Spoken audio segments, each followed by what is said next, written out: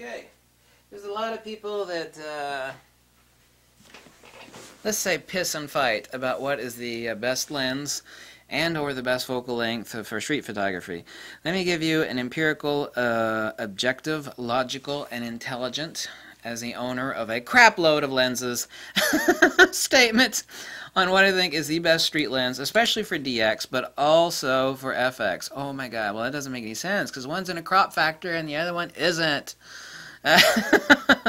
There's a reason for that. Something also you have to consider is that most DX cameras have a tight pixel pitch.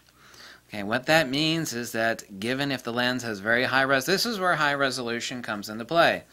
Given a tight pixel pitch and a lens which has a really awesome resolving power, you have more translational information per square millimeter of sensor. What that means is if you have a really sharp lens and you're shooting on a DX camera, that means you can crop the piss out of it and still have a beautiful image that you can make a nice big 20 by 30 print with. Yes, this is the same reason while that's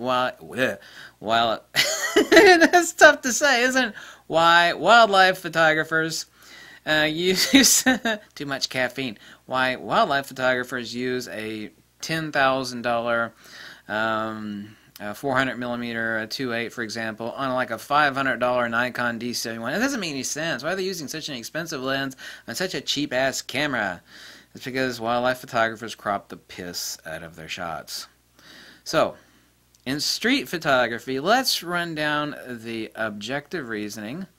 Okay, why this, for Nikon, the 24mm f1.8G is the best choice for FX and DX. Well, that's impossible.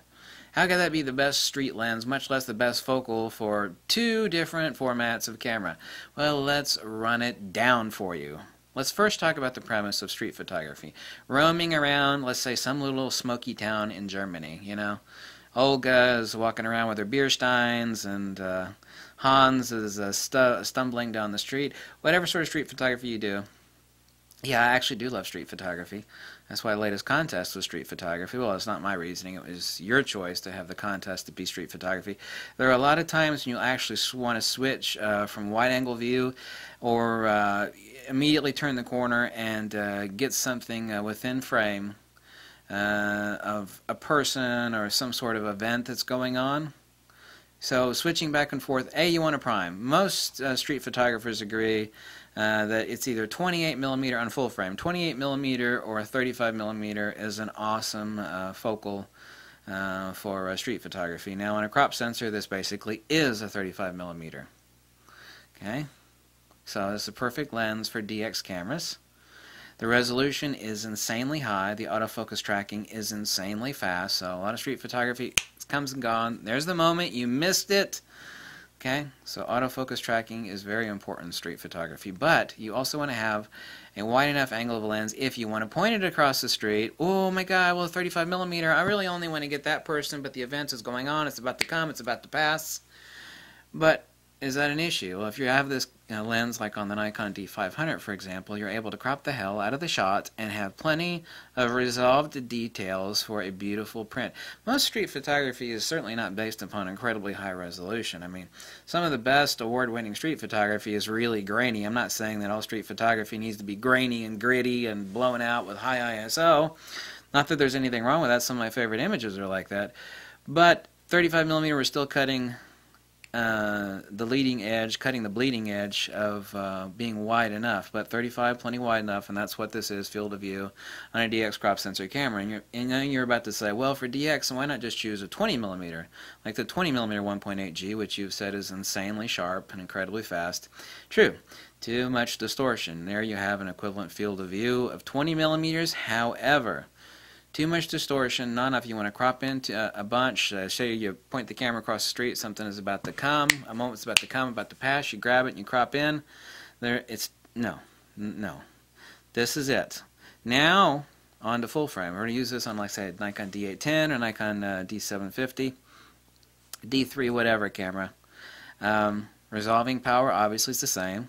Autofocus tracking is the same. Now, say Nikon D810 or 24 megapixel Nikon D750, D600, D610, use this as a street lens. The resolution on this is so incredibly high that if you need to crop in, there's no difference between cropping in and zooming. And someone is going to argue with me about that. Well, sure there is. There's a huge difference between zooming and cropping in. Okay, this is about actually, I do a lot of cropping on shots. You know, if the moment comes and passes, I don't want a bunch of extraneous stuff. You know, half of the composition, if you have no control, you can't tell someone on the street, you know, please hold there while I back up or step in 5 feet and frame this awesome moment. You have no control. We're talking about street photography, damn it. You know, you can't like, oh God, you know, this moment's about to come and pass. I'm going to freeze time. I'm going to step in a few more feet. That way I've perfectly framed my shot. No, in street photography you don't have that option usually unless it's a static object like a building or somebody's leaning up against the building, but you may not want to get that close. That's another aspect of, for full frame use, 24mm. Why not a longer focal length? I can actually be further away. Then you have an issue of rounding the corner, and it's like, oh, well, now I've got a 50mm. Someone told me a couple days ago they thought 50mm is a perfect lens for street photography. I was like, are you crazy? Hell no. That is way, I mean, that's like, for street photography, that's like hardcore telephoto. It's 50mm for like spur-of-the-moment street photography? No, not a chance. 35, I mean, I agree with everybody that 35 is the pretty much agreed upon ideal for street photography. 28's fine. I don't care if people say 28 or 35mm. I mean, I don't give a damn between the two. The important thing is that it has high resolving power, so you can crop the hell out of the shot, because you cannot, you know, pick the moment in street photography 99 times out of 100. You can't, you know, zoom with your feet since you're using a prime. You know, you have to grab the shot when it appears. You can stick in continuous high and grab the shot, fine. But it's impossible to agree with 50mm. 28mm 35 is fine, which is what this is. 35mm DX camera like the Nikon D500. Has the resolving power, has the autofocus speed to capture anything. That this is also the perfect ideal lens, in my opinion, based upon objective empirical criteria and the facts that I've laid before you. Not 28mm for full frame, rather 24mm for full frame. Which would I rather take to the streets? One that can capture everything with high resolving power and ultra-fast autofocus tracking at 24mm? If I need 28mm field of view, since the resolution on this lens is so goddamn high, I can crop into 28 or to 35 and have a perfectly awesome usable shot. 36 megapixel camera, Nikon D810. You want me to crop into 28 with this lens and its insane resolving power? Who gives a shit? Easy. 35mm, same situation. Easy, no problem. Why the hell would I want to pack around to 28 or 35 with mediocre or good resolving power when I could pack around this and crop in to 28 or crop in to 35?